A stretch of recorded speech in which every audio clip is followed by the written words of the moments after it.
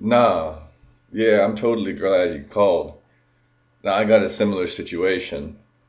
Some vulnerable, half philosophical bitch. Nah, nah, she's mixed. She's like white and like some kind of Chinese, like Japanese, I think. Nah, she's hot. She does that thing for her picture, like the tit photo lobotomy. No, that thing where it's like to make sure the tits are in the picture, she'll even cut off her head so it like looks like this retarded ass popularized form of a woman, supposed to make sure they're a woman type thing because looking like a guy whatsoever is disgusting, so you always put your tits in the photo. Yeah, it's hot. Clearly one of those. I don't know if she's vulnerable, but she seems vulnerable, so just tell them a little bit of what they want to hear, listen to them and encourage them that yes, they are as introspective as they think they are, even when they're often self-destructive with taking pictures like that and presenting themselves in such a way where they're necessarily going to attract people that they could never appreciate and who could never appreciate them.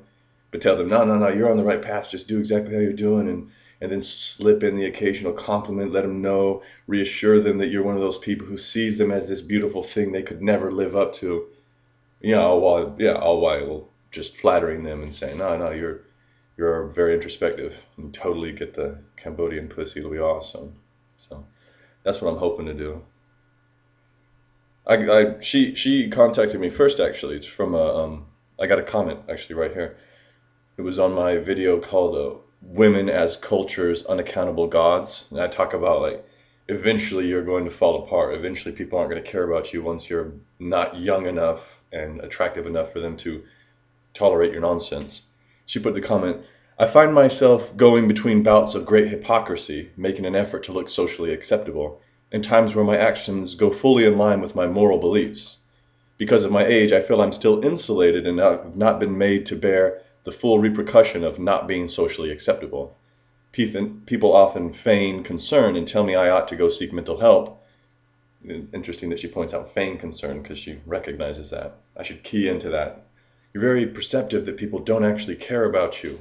More you just reactionary and realize the obviousness that they don't. People often feign concern, tell me I should get mental health. Soon nobody will feign concern over me. Perhaps I will be shut away. And I'll shut myself away, and after that, because nobody wants to see a crazy old woman. And then I responded to her saying that that was half introspective, and that she fell off the end there. Just give them enough of a challenge where they feel, wow, this person, they're not objectifying me, they're challenging me. And if they're just objectifying me, I'll never live up to that because I can't possibly live up to the best case scenario that they've seen of a painted face. So I feel at ease if someone challenges me because that means they're on the level. Yeah, I know it's a great ploy. We can totally use that to lure insecure, vulnerable women who want to be told what they want to hear rather than what they need to hear. And of course, I'd know all about that. I have 3 daughters after all, and 2 sons, brothers and sisters, and it would be so nice if somebody would tell them what they need to hear, despite what they want to hear, even at the risk of not continuing a friendship with them because truth is a bitter, jagged pill, and so it's very easy if you just level with somebody and tell them exactly how you see them, especially if it's not exactly flattering. It's very ideal that people would be so forthcoming, but nah, it doesn't really serve the purposes of getting laid or paid or appreciated by a person who is adrift in a social sea of apathy where they're pretty much helpless and have to feign concern for each other. Well, she had a pretty interesting video, so I kind of wanted to mention that at some point. She talked about mixed race people. She's, like I said, some kind of white and some kind of Chinese, probably Vietnamese. And she talked about how that's seen as some kind of necessarily respectable thing, like, oh, people have transcended racism. And she pointed out, and, she's smart. She's probably been locked away because enough people have seen her as a fetish object, looking all white with big eyes. They've seen her as a fetish object. She said people think she's weird looking. Plenty of people are going to compliment her, and she's their fetish object. She totally looks like the kind of person you'd type up in a search engine and try to find getting fucked in the ass or something. But she's pretty introspective. She must have locked herself away and thought for a time. She mentioned that you're not necessarily not racist just because you are mixed race. In some cases, she points out that you might actually be more racist, and that you find a different race because you believe, for example, if some kind of Chinese, like a Cambodian, grabs a hold of a white person, it's because they think the white person will, for example, be a better provider, or they think that they'll have more beautiful children with them.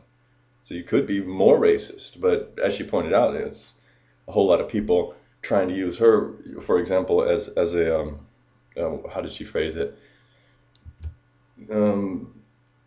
She doesn't exist to assuage the guilt of white liberals, which is a little too narrow. But those kind of people who think we live in a post-racial society, therefore any mixed race person, they're doing it necessarily for the right reasons, and they're to be respected, when really it could just be a couple of exceptionally racist people who like a certain race more, and so they go out and do that.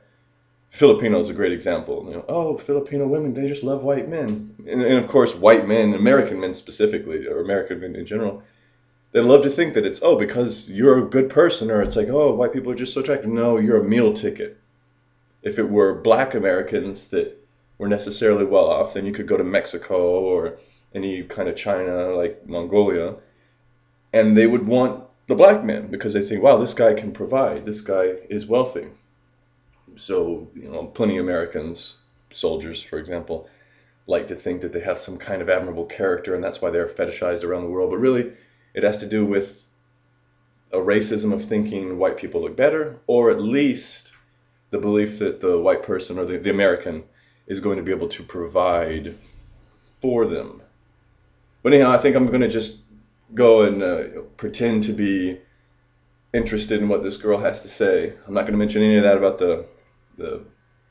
her cutting her head off for the picture so that her breasts are certain to be into it. I'm not going to tell her if I think she's attractive. She apparently thinks that she's weird looking, or she's been told that, so I'm going to just let that fester a little bit and then kind of sneak in compliments here and there so I can keep her insecure as hell, but at the same time say things that are endearing to her, because that'll probably trap her into just a sense of imbalance where she impossibly believes that I'm the one person that'll understand her, and then I'll have her emotional carcass wrapped around my finger, which, what could be better than having a whole bunch of miserable, spiritually dead people vying for our attention? Of course, we as sexually retarded guys would know that. We're about to go out to the bars and have pseudo-philosophical conversations with emotionally and mentally retarded sluts. Hopefully that'll go well for us, because it's about the only way we can manage to feel like we matter in this culture, that, the Western culture in general, and plenty Eastern culture, where a man is nothing if he doesn't provide, and he, of course, is sexually worthless. All right, yeah, good luck to you too. And I'm going to go and have a conversation with this fetishized woman now, and facilitate her half introspection. Cool. Now to turn off my iPod. Oh, how long were you there? Nah, baby, I was talking about someone else. So, how was your day?